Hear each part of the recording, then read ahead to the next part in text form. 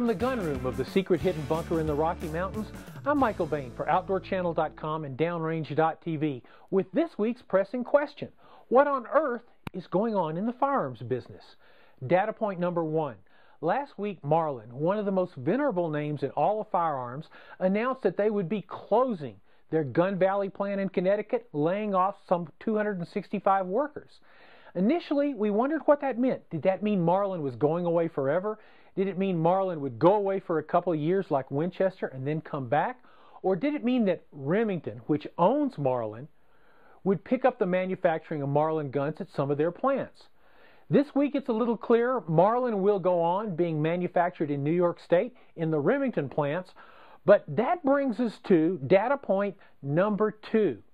Has the AR-15 market collapsed?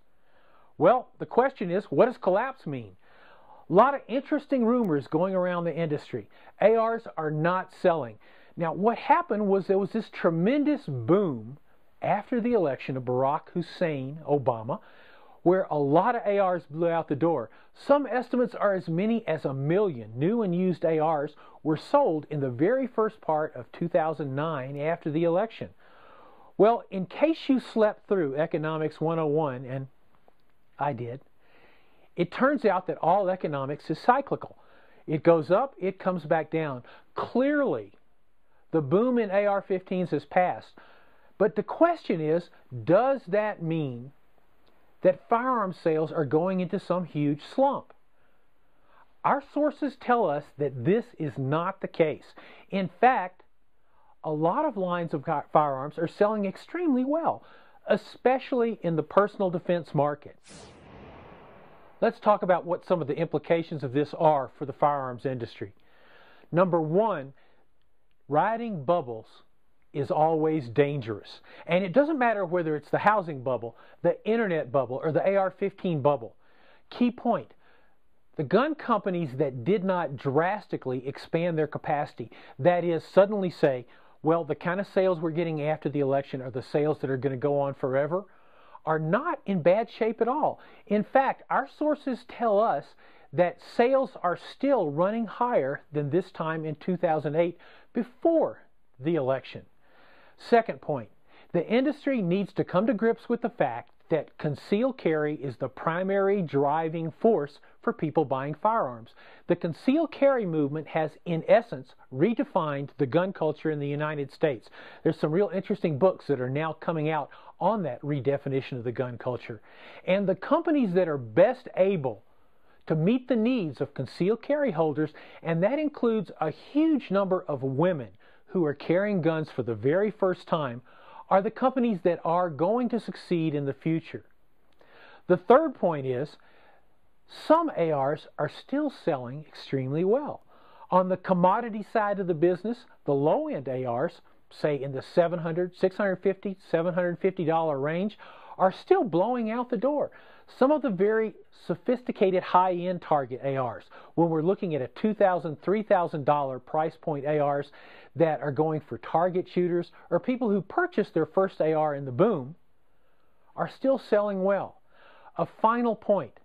The most important thing for the industry is that the AR-15 bubble and the gun sales that followed the election of Barack Obama have been overall very good for everyone because it brought quite literally millions of new people into the gun market and by extension into the gun culture.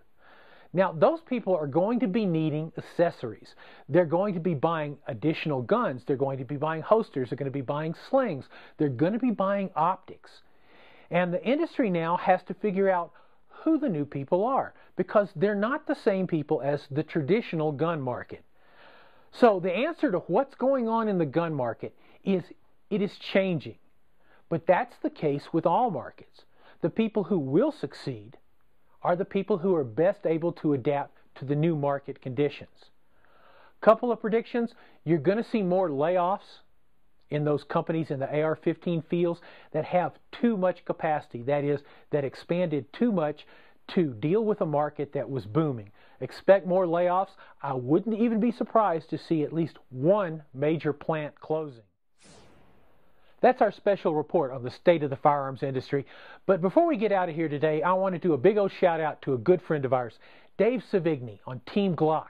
Dave won Steelmaster at the U.S. Steel Challenge Championships in Titusville, Florida last weekend.